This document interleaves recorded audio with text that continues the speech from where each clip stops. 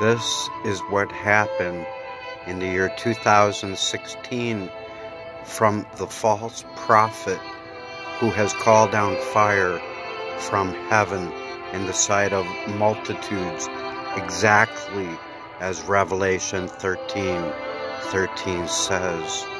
And this man really does say that no man can get to heaven except through him, the mightiest prophet of all.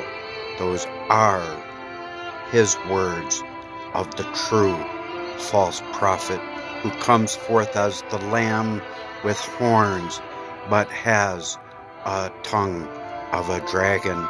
And the ramifications of this are extremely huge. Part 2 of my Love documentary will show all the miracles from an eclipse of the sun to calling a great whirlwind to causing it to rain at his command. Surely these are the days of the dreadful false apostle of nothing but division and strife and death.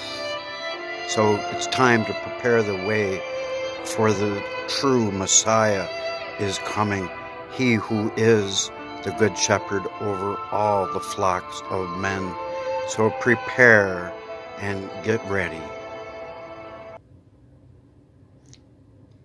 And this is the published out-of-focus picture that he presents unto the world as evidence that he is the two witnesses and that they both exist now within him as the lights of the foolish go off.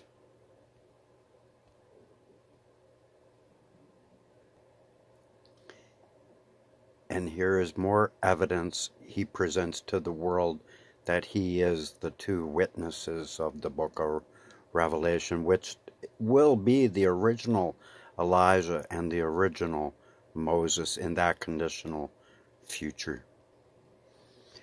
Know ye not that all prophecy is conditional?